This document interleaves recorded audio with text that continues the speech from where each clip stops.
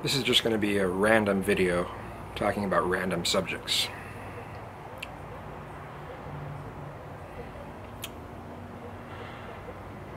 I think something that we need to be very concerned about is the fact that we have a fiat currency. Its value is based off of debt, as if debt equals value. But the way that banking works, it is. And if you don't know what I mean, many people already do, but I'll try to explain it in a very basic way. A bank can get, let's just throw out a number, a bank can have $1,000, but they'll lend out, they'll give loans for $9,000 as if they actually have that much, when they don't. And if they were expected to, if everyone wanted their money right then, they wouldn't be able to pay it back. Okay, that sort of philosophy is what our money is based on. The Federal Reserve was a really shitty idea. And because there's nothing federal about it. It's really independent of the government. It is, I mean, we are basically run by corporations and banks.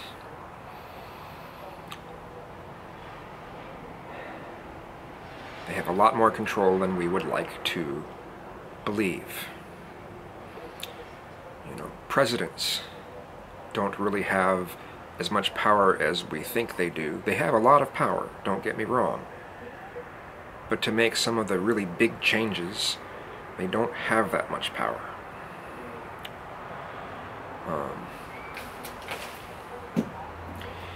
It's really doubtful that Bernie Sanders and Elizabeth Warren will really have a chance. The only way that either Bernie Sanders or Elizabeth Warren would have a chance is if they ran with Hillary.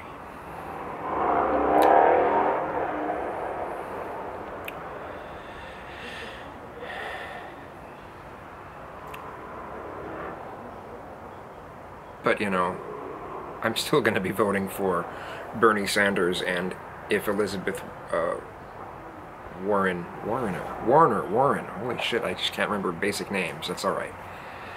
You know, I'll still be voting for them if they happen to be still running by that time. God, I went off track a little here.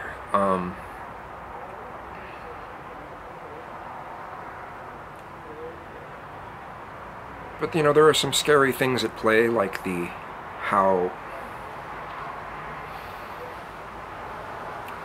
you know, we want oil to be sold based off of the dollar. And we've made a really big deal out of every time there's a chance that different countries may start basing the sales of oil off of something else. Our country gets scared, and, you know, because anything that shows what our money actually is worth, which is nothing, is going to be scary. And with good reason. I'm just making sure this is still 60 frames a second, yes.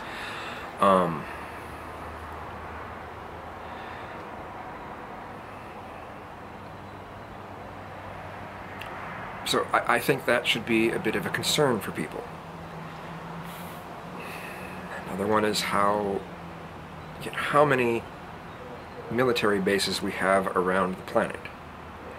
How we, you know, as time goes on, we continue to take money out of education, out of things that will actually help this country in the long run, and put more of it into the military. We don't seem very concerned with that. I think that's a little scary. We put more into sports than we do, let's say in schools, than we do important subjects. You know, we will gleefully drop music and arts before we even take a cent out of sports, as if sports are really that important. Now, there's people that will take pride in their area they live based off of sports. I understand those elements of it, but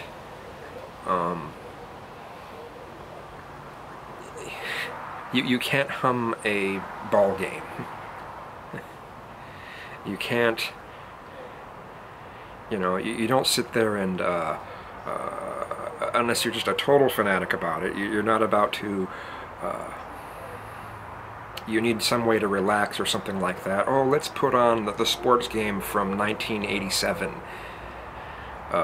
You just don't find that. Not very often anyway. So, and the arts enrich our lives, but we just sort of let it go by the wayside and continue to, oh, sports, okay, whatever. Sports and military, sports and military. It's just kind of weird. And they're not, I'm not trying to claim they're directly, sports and military are directly related or anything like that. You know, I'm just sort of, stream of consciousness right now is what I'm doing. So,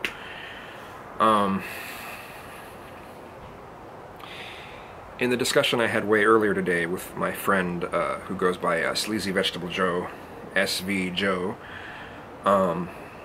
in person, I've known him for years. He was a bass player in several bands that I'd been in. Most recently it was the Mercury Rising. And we were discussing police brutality, and one of the points that he made, and I just fully agreed with it, I thought it was such a good, it was just right on, is how, you know, cameras, more cameras everywhere, could feasibly replace a lot of the police, a lot of the necessity of the police. I mean, when investigators are a lot more important to this type of thing than actual police. And if the deal is to make money for the city, the county, the state, or even federal, when it comes to traffic violations and such, why not just have it on camera? And, you know, the kind of computing power that it needs to be able to recognize a lot of things that these cameras see, I mean, it doesn't take, I mean, this could power that sort of thing. Hell, computers from 10 years ago could power that sort of thing. And especially if they have them networked together so they can see how something goes from one place to the next, you know.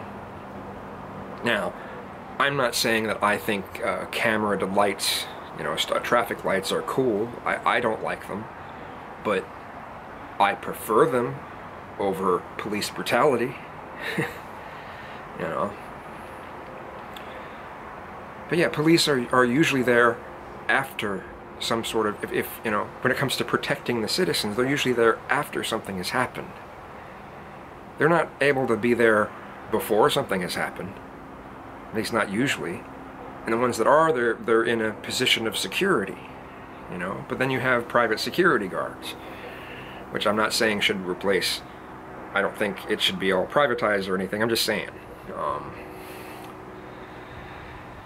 So,